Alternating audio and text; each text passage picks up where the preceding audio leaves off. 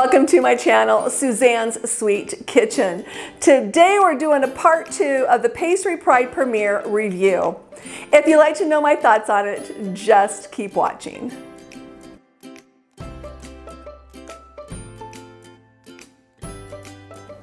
Okay, let's go ahead and get started on this follow-up to my review of Pastry Pride Premiere.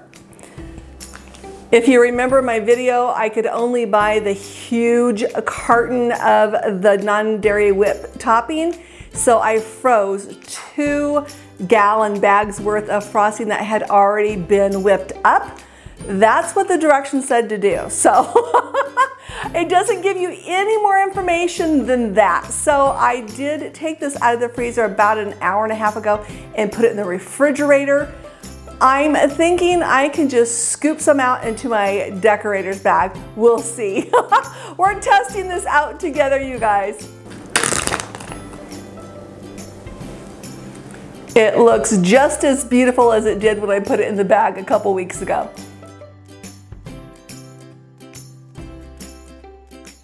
A little bit of a mess on my bag, but we're gonna still forge forward. I have a large Ateca decorator's bag here, you guys, with a 1M tip. Let's go ahead and give it the decorating test. It looks just like it did.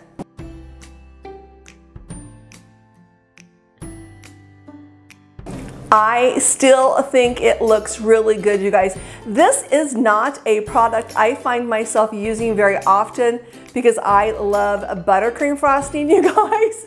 But there's a lot of people who can't have dairy, so this is a good alternative for them. And again, I did have a comment about it not working in humid climates, so be aware if you're somewhere humid.